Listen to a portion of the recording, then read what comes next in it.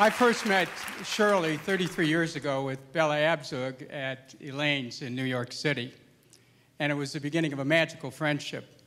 She is my daughter Jackie's godmother, and it was 7 years ago Shirley actually officiated at the wedding between Elizabeth and myself.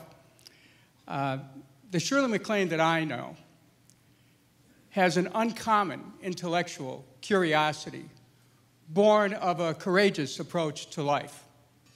She has the capacity, in an instant, to go very deep into human existence, into the cosmos, and into herself.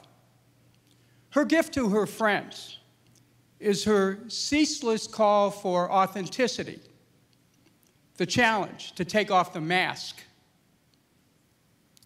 and compassion for those who journey towards the inner truth.